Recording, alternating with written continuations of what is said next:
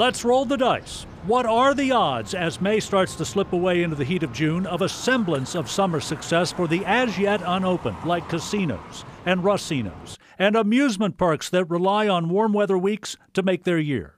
Well, it's the $64,000 question. Theme park expert Dennis Spiegel says industry-wide it's more like a $10 billion question. Ohio Governor Mike DeWine has yet to act on recommendations about reopening destinations like Kings Island.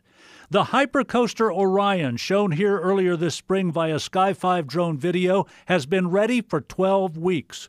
Staff already knows there will be new procedures in place for distancing, tracing, limiting capacity, wanding, sanitizing. They are ready to roll.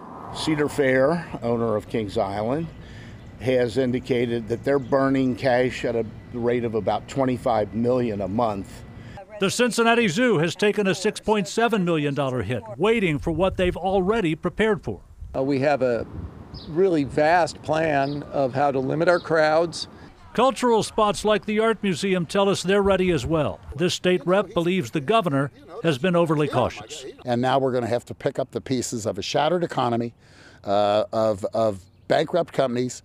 The Sky 5 view shows a wait that will extend into June. In my opinion, if they don't get open by 4th of July or a little later than that, I think they have to ask the question, does it make sense to really open this season? Can we make money?